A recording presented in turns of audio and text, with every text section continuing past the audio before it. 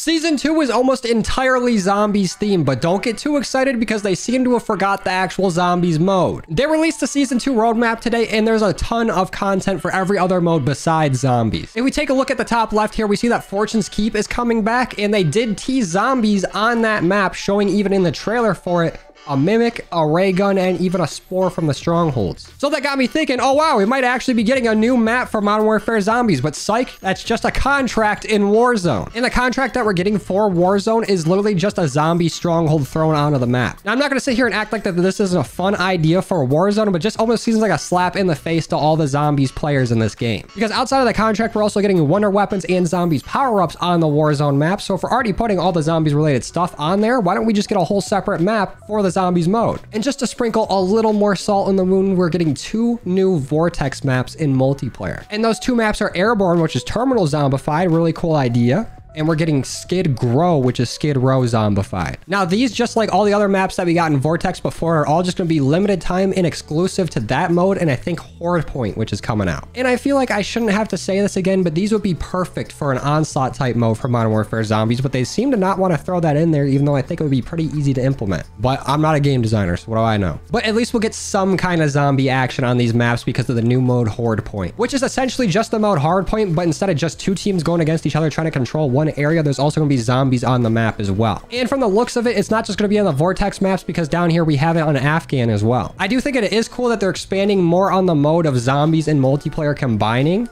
I always thought it'd be a cool concept to use zombies weapons and power-ups and things like that against other people while there's zombies on the map at the same time. And it looks like they're adding that kind of stuff in because you get the chance to pack a punch your weapon, and you can even pick up max ammos and insta-kills. But now let's get into the actual content for Modern Warfare Zombies. And I made you guys wait a little bit because they're making us wait a little bit. All this stuff is coming in season. So at the launch, we will not be getting any of these. So at launch of Season 2, none of this stuff will be there. And that's a new story mission, a new Dark Aether Rift, some new schematics, and everyone's favorite, a new Warlord. For our new story mission, it looks like it's going to work similarly to how the Dead Signal mission worked, where we just have to go to an anomaly on the map and it'll take us to a new area, which I'm assuming is just going to be a Dark Aether version of Fortune's Keep, but why not just make that into a new map? Come on. And since I mentioned the Dark Aether, we're getting a new Dark Aether Rift, but it might not be a whole map now that I'm reading this, because it says face down the largest infested stronghold you've encountered as you enter a new terrifying rift, which I'm sure will be fun the first few times I play it, but just like the Dark Aether before it, I'll probably only hop in a few times to get what I'm assuming is the only way to get the new schematics. Then after that, I don't think I'll be going back too much. And actually scratch the whole schematics thing, because right here it looks like you need to get prestige levels to acquire 3 of the new schematics. And like I said, we're getting a new Warlord. This one's going to be in the Orlov military base in Kill House, but it's honestly whatever. I don't really care about a new Warlord. But at least one good thing with the new story mission, it looks like we'll be fighting alongside Rabinoff, because right here it says new secrets await in the exclusion zone and tensions are heightened this time as Terminus outcomes have followed your teams into the rift. So there actually might be mercs there as well. It says, thankfully you have an expert guiding you, Sergei Rabinov. Battle alongside the rest of the squad, completing a series of dangerous tasks and find your way out of the Dark Aether before it's too late. And then they explain a little bit more about what the new Dark Aether is going to be, along with this preview image of them fighting zombies in front of a carousel. But it says a new story mission with new terrors lurking in the Dark Aether await you. You will utilize a variety of redacted during the investigation of the second rift, whatever that means. It says there's going to be a new maze. A mysterious entity makes her presence known to Rabinoff while they frantically search for the exit from the rift. I'm assuming that might be Maxis, what they've kind of been teasing with the first rift. Earn coveted rewards, follow cryptic clues, and complete time tasks, all while facing down the largest infested stronghold yet seen. Now with the cryptic clues part, I think there might be some sort of Easter egg in it, but I'm not going to get my hopes up. And for all the schematics we're getting, some of them are actually pretty decent. We're finally getting the VR11 one, so you can actually just spawn in with it instead of trying to find one. But the one I really want to look at is the Mags of Holding, because this thing is basically like Ring of Fire. The description for it says, who has time to reload? Now that you've activated Mags of Holding, which allows your ammunition to feed directly from your weapon's ammo stash, essentially eliminating the need to reload your weapon. So all of this is really cool, and I like this a lot. This basically confirms that we are not going to get Ring of Fire at any point during this game's life cycle, because it would just basically be redundant having this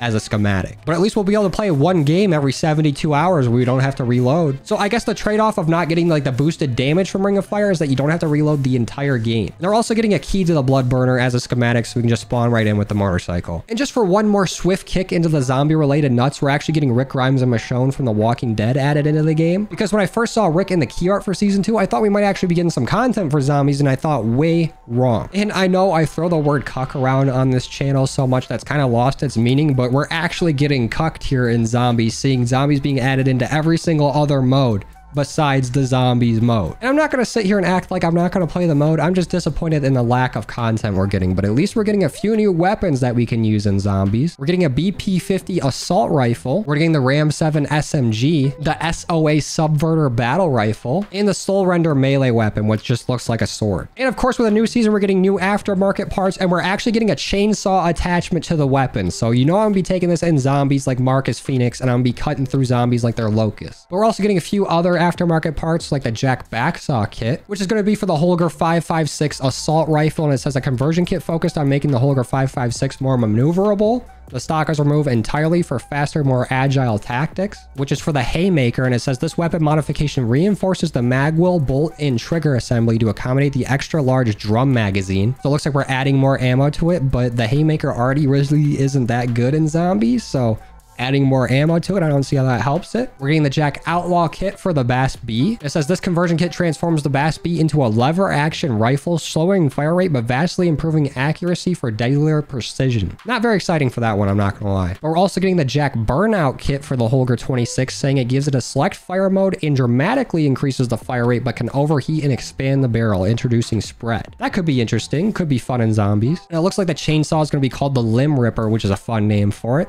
It says, unrivaled at creating close quarters carnage, this underbarrel chainsaw makes quick and messy work of anyone foolish to stand in your way. If only they added chainsaw battles, that'd be sweet. And we're also getting another aftermarket optic. But just in case you thought we were finished with more stuff insulting zombies players, the whole battle pass is zombies themed. There's actually aether crystals in the background of it. But just taking a glance at it, it looks like maybe there's a skin for the Hellhound here in B13. And Rick's gonna be in the battle pass, as well as some sort of zombie operator right here. And we're getting some zombies charms and emblems, and I guess you can get some 2 Shatterblast acquisitions. And there's probably going to be something like 2 rare aether tools somewhere scattered throughout here. But like, come on, dude. And they even recreated the Walking Dead poster image of all the cars piled up on one side of the highway leaving Atlanta, which I'm assuming, since it says not representative of actual gameplay here, that was literally just for the screenshot. But even something like this would be fun. It would make trying to get around the map terrible with the car, but like, at least it'd be something new. And even this new weekly challenge camo, which actually looks really cool, is zombies themed, with it looks like undead hands reaching for something with a fiery background.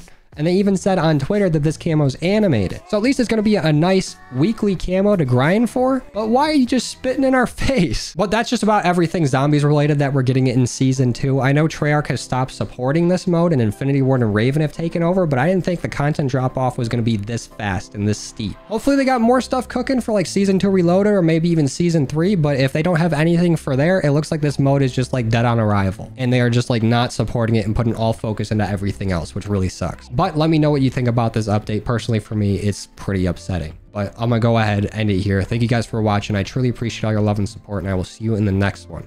Later.